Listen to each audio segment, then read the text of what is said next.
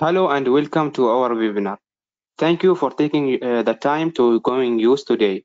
I am Saeed Al-Habsi, committee member at our IIRSM Oman branch.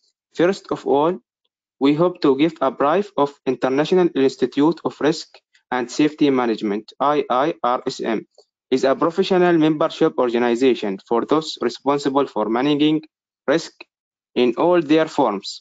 Head office in United Kingdom. Our Oman branch, we are 4 members. Branch Chair, Ms. Ashwaq Al-Rawahi, Training Manager, Ms. Fawaz Saleh, and Mr. Dorley. Our branch chair, she attend Global HSC. Please visit our stand number 32 at Oman Convention and Exhibition Center. We hope to aware people in risk management. Our webinar topic today, occupational health, hazard and risk. Gentle thanks to our speaker, Dr. Zakiya Al-Bahri, Family Medicine Specialist. Dr. Zakiya, you can go ahead. Thank you, Mr. Saeed. Thank you, Ms. Julie. Hello, everybody. I'm Dr. Zakiya Al-Bahri. I'm a family medicine specialist, and I'm interested in health and safety. That's why I went for occupational health and safety specialization. I wanted to become an auditor and also to deal with field-related health issues. Regarding this topic, occupational health hazards and risks, in fact, we cannot cover all aspects of this topic. So I concentrated on certain points. And if you have question, you can ask at the end, or you can visit the references I will put at the end of my presentation. Thank you. First of all, I will start with definitions. So all of us can be familiar with the words and terms we are using in this presentation. Occupational. What is occupational? In fact, it is related to a job or an occupation or a profession. And what about vocational? And what is the difference between occupational and vocational? Vocational means it is related to skills of a particular profession, of a particular job. This is the difference between occupation and vocation. What about the term hazard? Hazard means it is a chance or probability to put at risk. What about risk itself? It is a result of a hazard and exposed to danger. Another term is health. The term health doesn't mean only the absence of a disease. Actually, it's a state of a complete physical, mental, and social well-being to make yourself comfortable at life. Well-being, the term well-being, also we can define it by saying it is a state of being healthy, happy, and comfortable. Another term we will use here, it is biopsychosocial. This term concerns with the interaction between biological or genetic, psychosocial and psychological aspects and socio-economic aspects of life. Another term we will use here is ergonomics. Anyone can define ergonomics?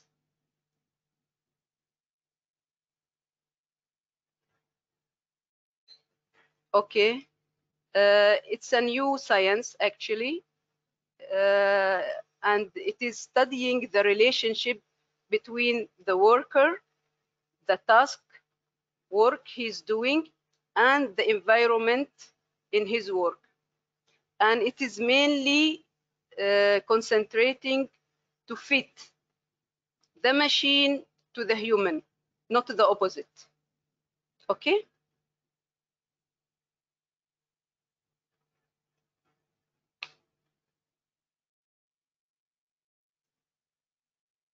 For health, of course, we need to know a little bit about the systems in the human body. Regarding the digestive system, it is a continuous tract starting from the mouth till the anus, and it has four functions. The first one is ingestion, then digestion, absorption, then excretion of the food stuff. All this system I am mentioning in the body, it is of course can be affected by the hazards in the at the workplace. Muscular system or musculoskeletal, usually we are talking about musculoskeletal because they are related, consist of muscles and bones, ligaments, tendon. What's the difference between tendons and ligaments? Tendons, they are hard fibers that connect the muscles to the skeleton, and ligaments connects bones to each other. Okay? And the function of these systems is to maintain the posture of the body and help in moving the limbs and the body parts. The skin organ, as you know, it is the largest organ in the body, and it is about 1.7 square meter, and its weight 6 to 8 kilograms. Why we are mentioning skin here? It is a protective barrier, and also it has the function of absorption. So if any chemicals comes along the skin part, the body will be affected, not only locally, but maybe systematically. Lymphatic system, it has to do with the immune system also. It is a network of vessels that are that runs alongside the circulatory system. We'll talk now about respiratory system. It consists of upper respiratory tract and the lungs. And of course, its main function is to give oxygenation to the bloodstream. The circulatory system consists of the heart, blood vessels, and the blood. And of course, its main function is to give oxygenation and chemicals that are essential to life.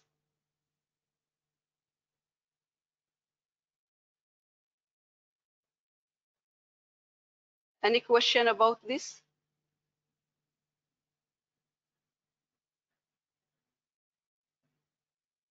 No questions yet.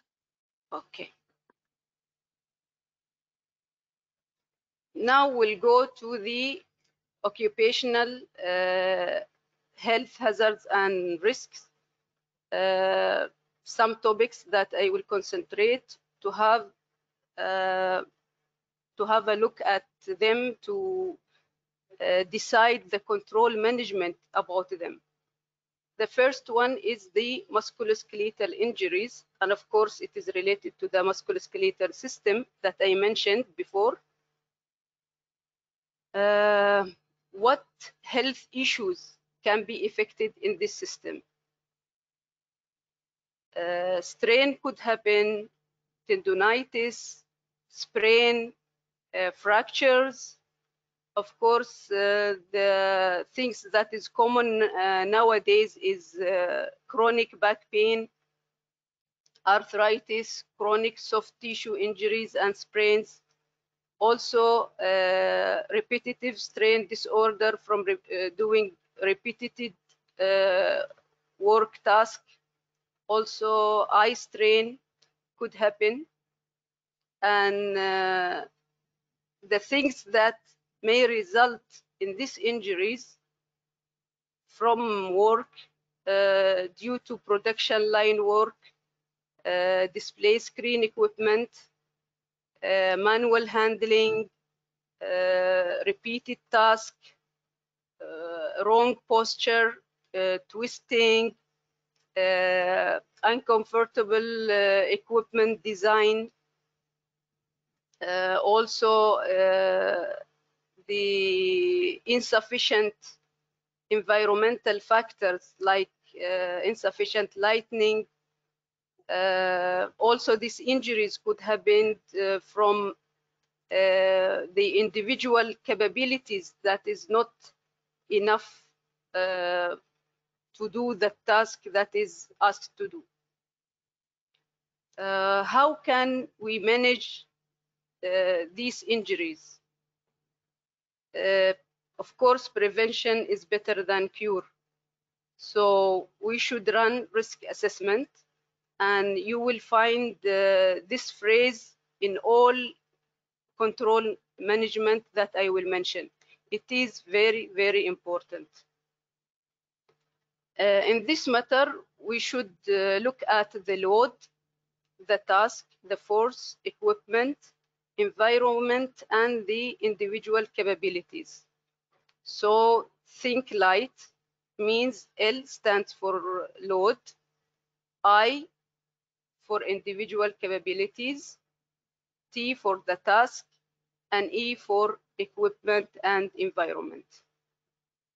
In this assessment, we can use simple filters, or we can use the UK's HSC assessment tools like MAC, manual assessment chart, manual handling assessment chart, or variable MAC, or the assessment of repetitive task, and other tools you can look at in the internet.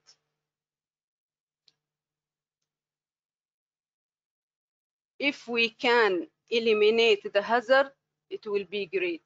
And we can do that by automation or mechanization, i.e. by using machines instead of the individual himself doing the task. Also, we can redesign the workplace to maintain good posture, and we need to do good work practices. This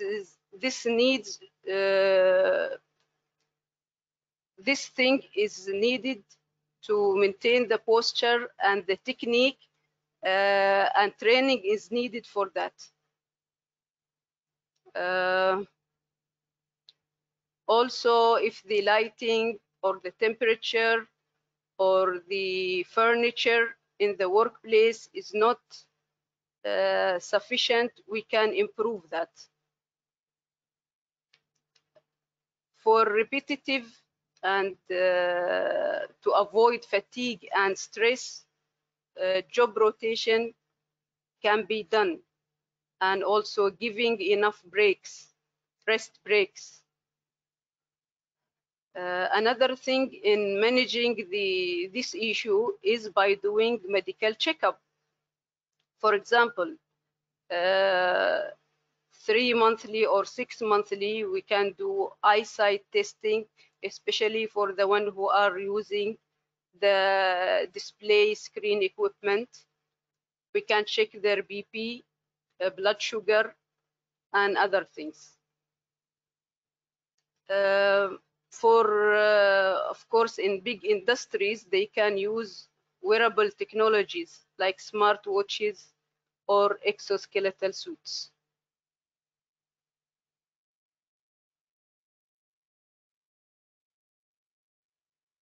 Another health hazard is noise, and this is very common. First of all, I want to talk about the normal hearing and the normal sound intensity. The normal hearing frequency range for any human ranges from 20 Hz to 20,000 Hz. And the sound intensity range from 0 decibel, which is the threshold of hearing, to 130 decibel, which is the threshold of feeling pain from the sound. There are few health problems that result from noise, but sometimes it can result in hearing loss. One of them is conductive, but this is not very common in the occupational health. Another thing is sensorineural or sudden deafness. Another health issue is tinnitus, which means a continuous ringing in the ear. Other problems could happen, which is temporary or permanent threshold shift, acute or chronic noise-induced hearing impairment. And there is another issue, which is age-related presbycusis hearing loss.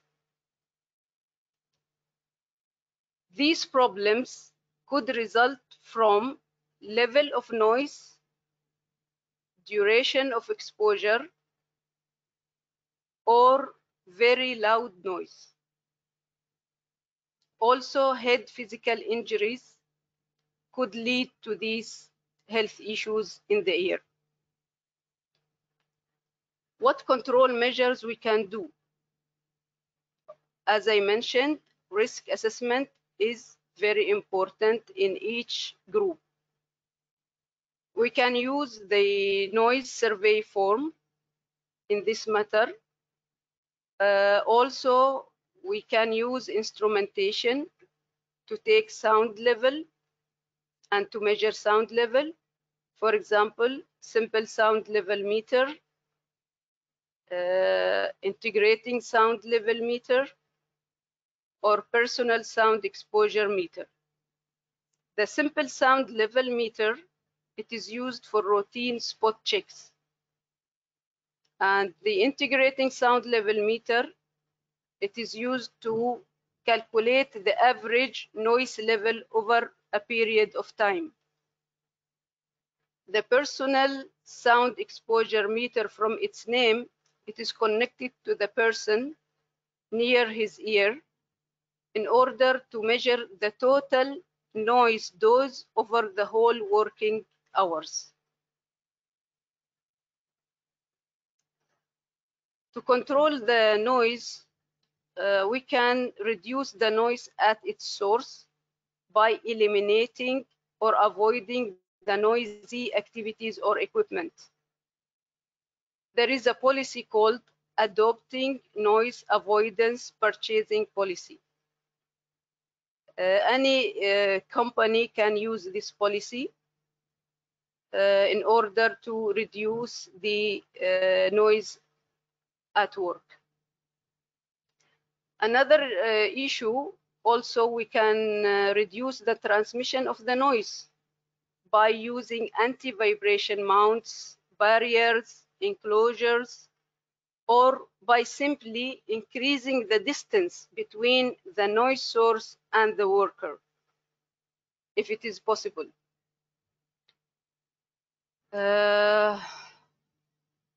If it is not possible, of course, using hearing protection like shelters, earplugs, earmuffs,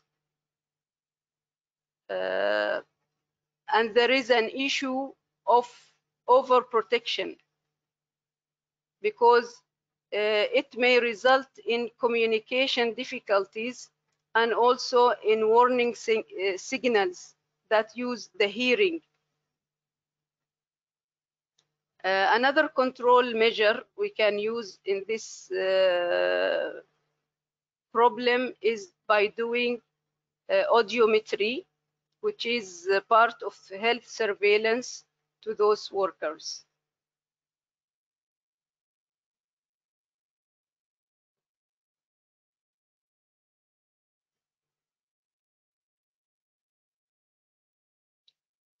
Another occupational health problem is vibration. We have two types of syndromes, which is hand-arm vibration and whole body vibration. The hand-arm vibration or vibration-induced white finger, as you can see in the picture, results from manual, repetitive, or using vibrated equipment. Of course, the engineers knows this better than me. It can result in this syndrome causing numbness, causing joint stiffness, bone stiffness, and if larger machines are used and it is vibrating, of course, this results in whole body vibration, causing back pain, vertigo, circulatory disorder or respiratory disorder with difficulty in breathing, palpitation, and other symptoms. How can this health issue result? It depends on many factors, actually. The vibration magnitude, frequency and direction of the vibration, also the duration of exposure. Regarding the control measures, we can, of course, use the risk assessment, the vibration risk assessment. If it is possible, we can use mechanization for elimination of the exposure using remote controlled equipment rather than direct handling. Also by maintaining the equipment. It is very, very important to maintain the equipment regularly. There is one form or technique you can use, which is called 8-hour energy equivalent vibration magnitude exposure. This technique is used to compare the exposure to the exposure time to the vibration, and if it reaches the level, a certain level, they have to stop. Also, they can do job rotation, training, supervision should be there in order to prevent these health issues. Workers also, they should be provided with personal protective equipments. Wearable technologies also could be used, especially in sophisticated companies like fitness devices, pacemakers, and health surveillance is very important, at least once a year, by doing vascular blood flow test, sensorineural test, also during risk assessment, we can use some calculators or ready reckoner for hand-arm vibration.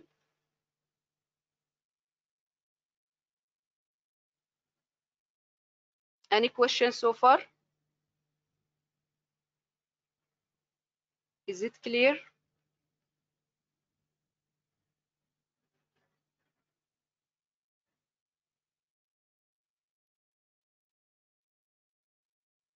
Okay.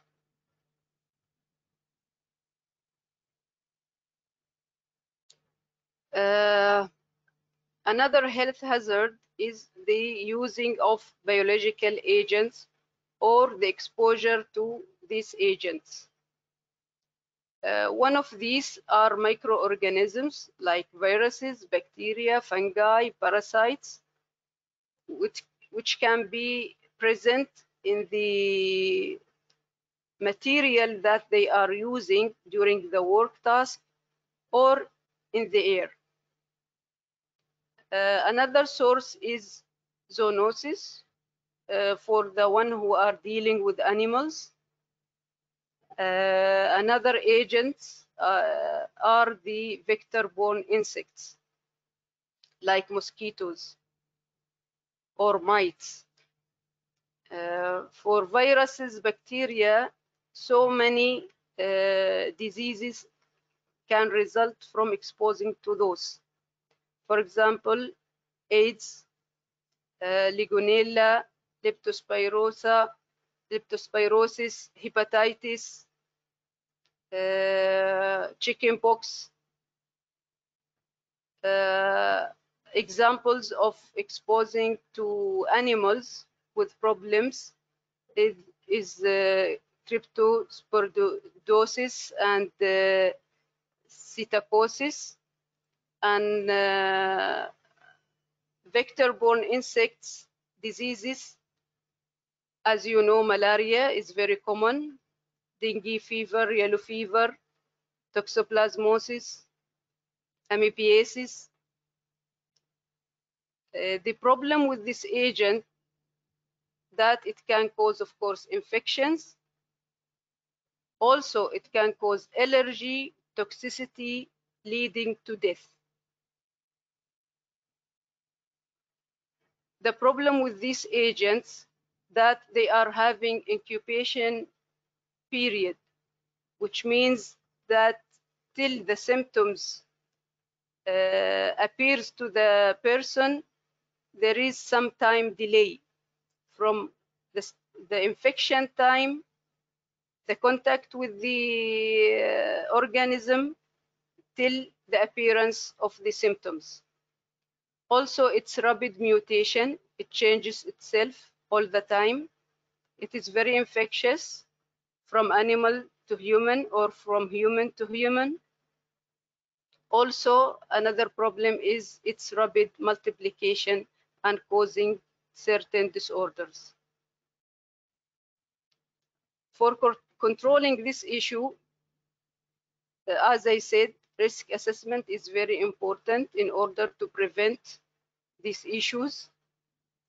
Safe working environments at workplace is very important by avoiding exposure, disinfection, decontamination programs, also safe collection, storage, disposal of waste, putting warning signals and signs, wearing appropriate PPE. Also, personal hygiene should be enforced and welfare services should be provided. Another issue is to encourage the workers for immunization and vaccination. Regular training is very important in handling the things. Also, when there is an outbreak, it should be reported and recorded in order to reach to solve the root problem in this issue. Biological monitoring also is there. Health surveillance for the workers should be done. And also, you can consult specialists in this matter.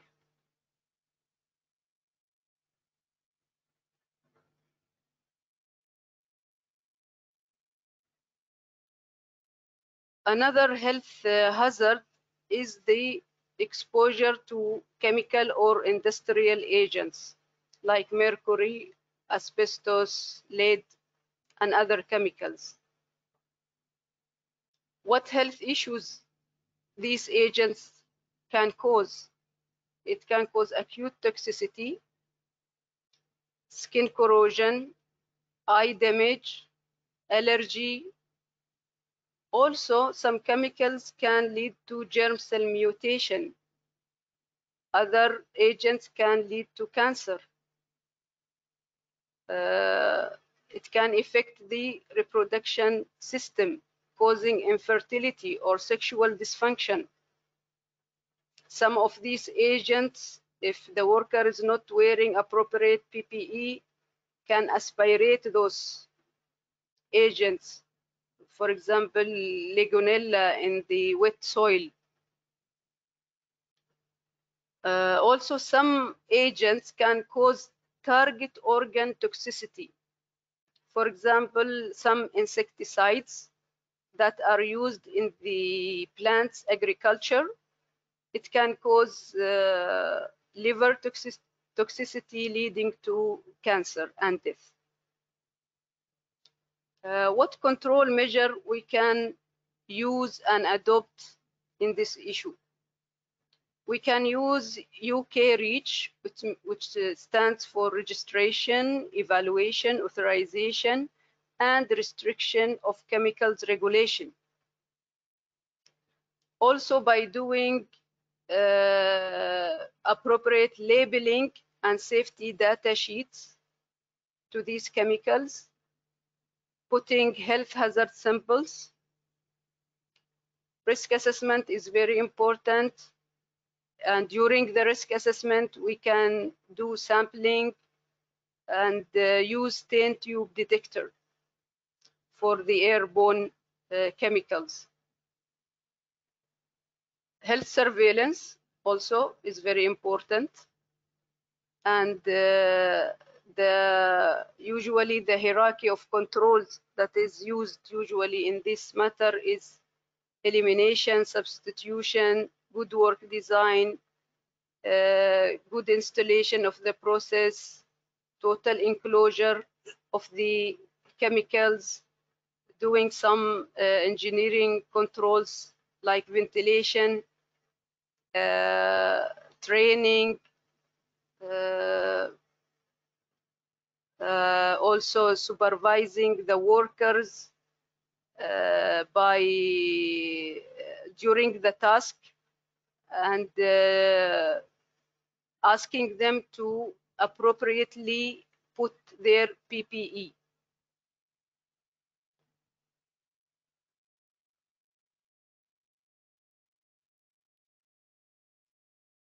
Another issue is to control the number of workers at the task.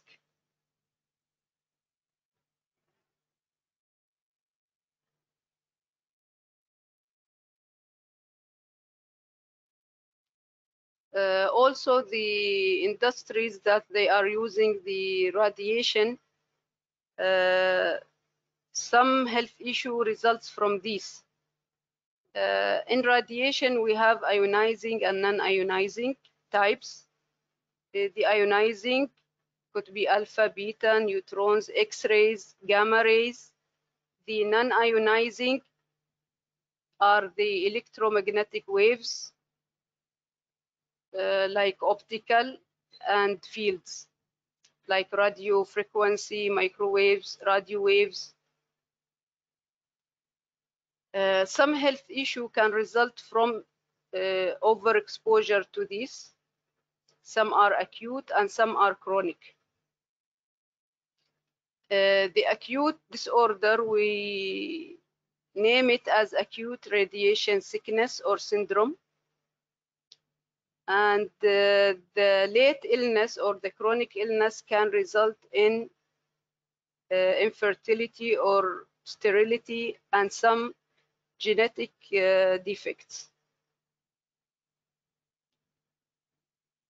In controlling this health problem, we should do also risk assessment to monitor, do safe work system, implement engineering controls like putting enclosures, screen, non-reflective surfaces, putting shields, put proper ventilation, keep distance, and control the time of exposure to those radiation.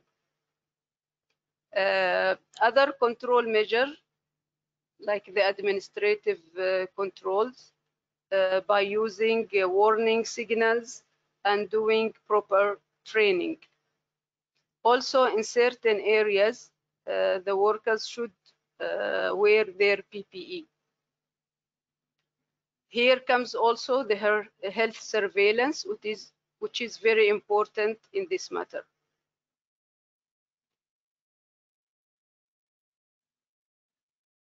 Even the control of cell phones is very important because it has some certain of radiation.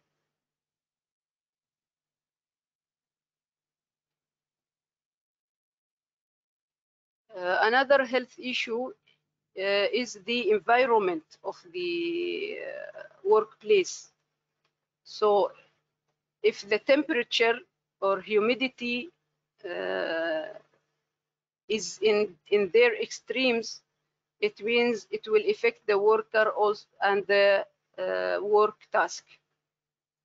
Here the consideration is about the air temperature, the radiant temperature, the radiation that comes, the rays from the sun rays, and the wind speed.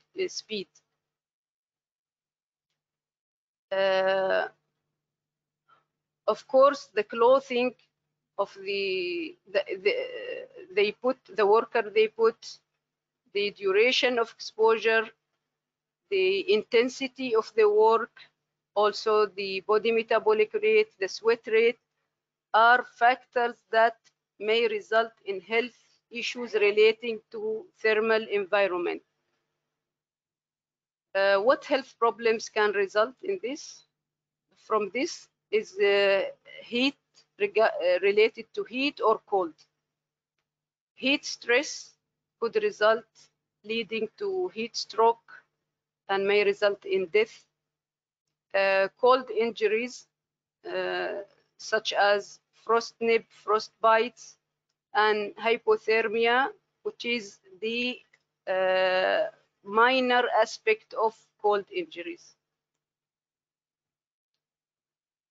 How can we control this health issue? The main thing is to prevent. We can do risk assessment. In this matter, we can use the wet bulb globe temperature index. Some industries can use this.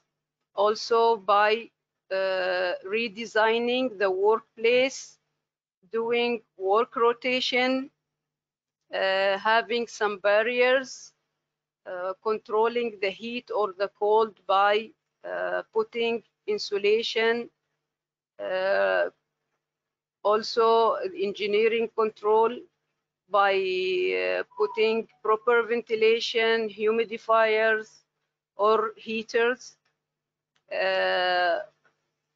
In this extreme temperature also, the manager should provide drinks, provide good clothing and PPE, do proper training, supervise the workers, and of course do health surveillance for them.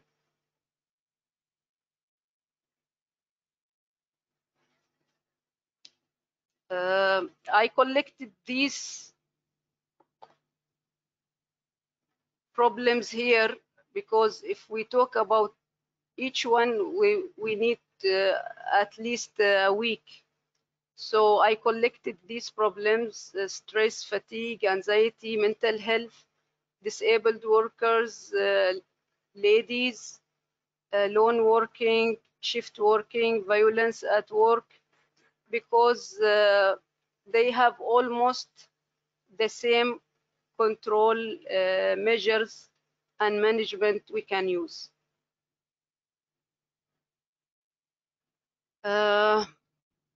Of course, risk assessment by using pre-placement health assessment, monitoring of the biopsychosocial aspects for the workers, doing ergonomic work design, implementing safe work environment, give the workers proper training, proper supervision, give them enough rest breaks, and of course provide them with proper PPE.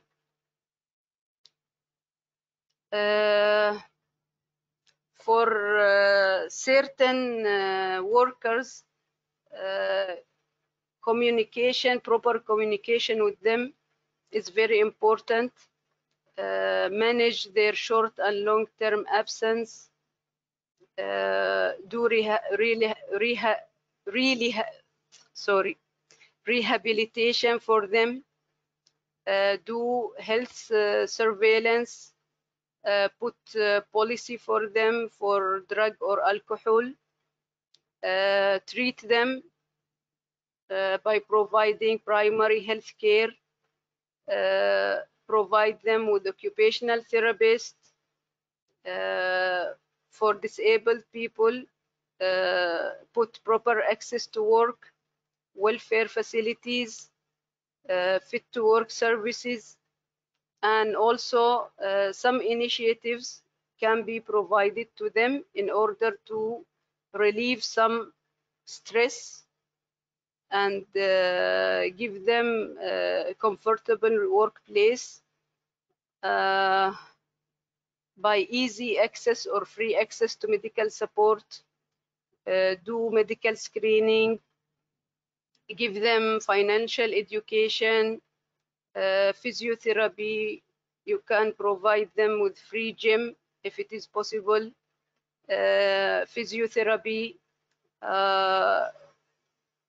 They should work with partners also, and control the bullying.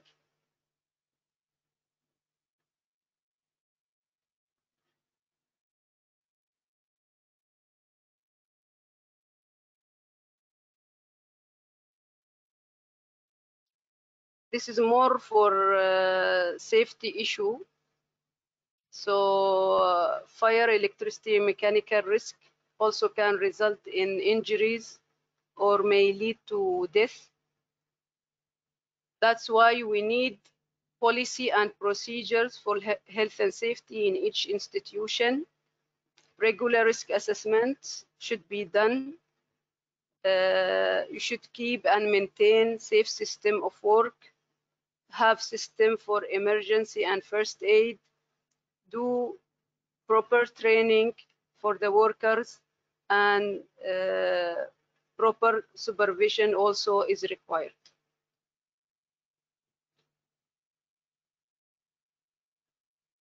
Any questions so far? No questions.